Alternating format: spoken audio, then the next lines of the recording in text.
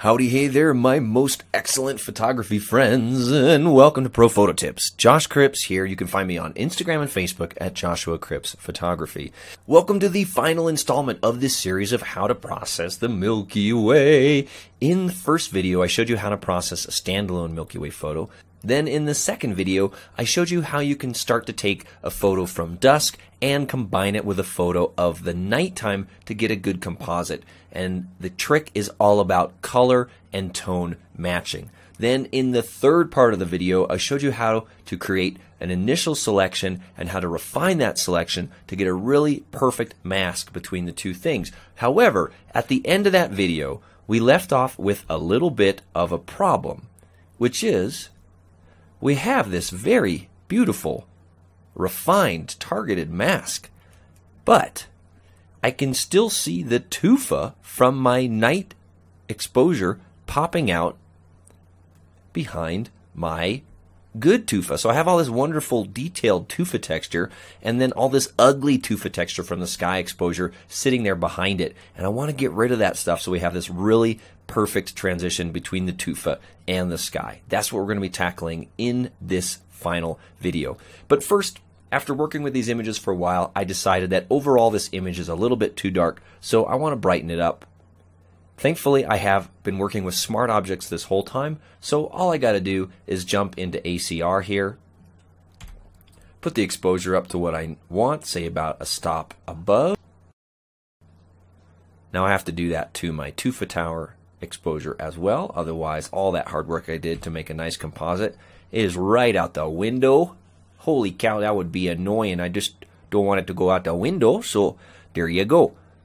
So now we still have that good looking exposure, everything, or that good looking composite, everything is just a little bit brighter. And we still have that ugly tufa to deal with. Now, I'm going to show you guys my favorite technique for dealing with this, and you're going to be amazed how simple it is and how powerful it is. Now, this is finally time to explain why I put my foreground exposure on top of my Milky Way exposure here in Photoshop. Because what I'm going to do is I'm going to create a completely brand new empty layer by hitting Control-Alt-Shift or Command-Option-Shift-N, as in new layer. What that's going to do is going to bring up this empty layer in between the foreground layer and the Milky Way layer. And what I can do is I can actually now use the clone stamp to clone stars. Make sure that your sample is current and below. That's absolutely critical.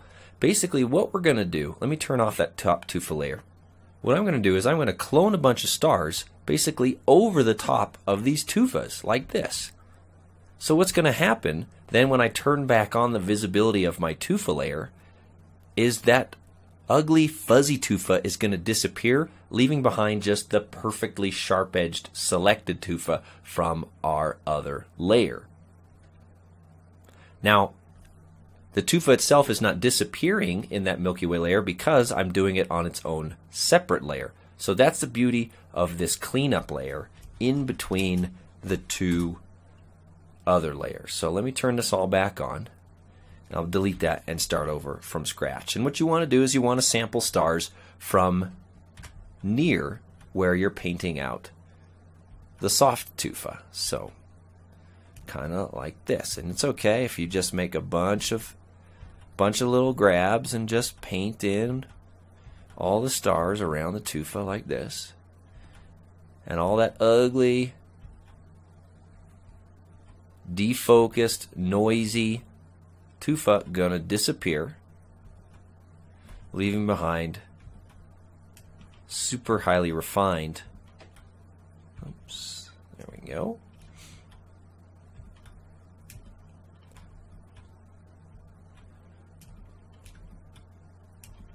Tufa like so.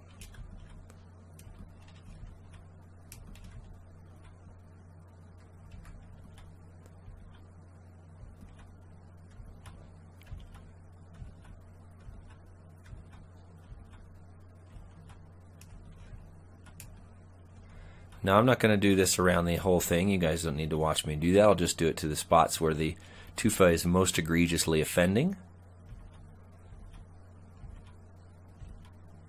Now if you find that as you do this, some of your tufa features start to disappear, it's because your mask and your selection wasn't precise enough. So you can go back and you can adjust your layer mask to really refine that tufa and get it in, or whatever your foreground is.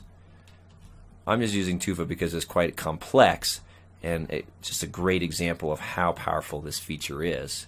There we go. So if I turn that layer on and off now, you can see we went from this soft edge, fuzzy edge, to this really nice, super refined edge, and the same on this tufa up here. Now, you can see that in this case, perhaps my mask was a little aggressive, and a lot of my tufa features disappeared. So this is somewhere where I would go back into my mask, and I would really take the time to clean up the edges around this tufa as best I could, either using the channels to identify where the edges of the tufa are, or by using the pen tool to manually draw an edge around the tufa. That's actually the most super precise way to do it. It's also the most painstaking. But you can see, again, in the idea here, I'm just going to show you guys the theory so that you can apply this to your own image rather than force you to sit here and watch me create a mask around the tufa for the next 4 hours. So that's what I'm going to be doing, is basically clone stamping out around the tufa wherever I have those soft edges. So now I have this really, really perfectly refined, highly selected foreground tufa with those beautiful stars in the background. And at this point, this gives me a very nice basic composite. You can see how it compares to the original. It's the same scene, however, now we just have a lot more detail in the tufa. So if I save this at this point, what's going to happen is it'll show back up in my Lightroom catalog. And what I can do at this point is bring it into that Lightroom raw processor and make a lot of the same adjustments that I made before in that first part of this video. I'm not going to go through the whole thing because I have a whole video about how I already processed the Milky Way for this photo. There you have it. That's how I process my Milky Way photos from start to finish, both for single photos and for doing composites to get the maximum amount of quality in the photo. So thank you guys for your patience in watching this series. I hope you really enjoyed it and can apply a lot of these approaches to your own photography to create some really breathtaking Milky Way photos in the future. Until next time, have fun and happy shooting.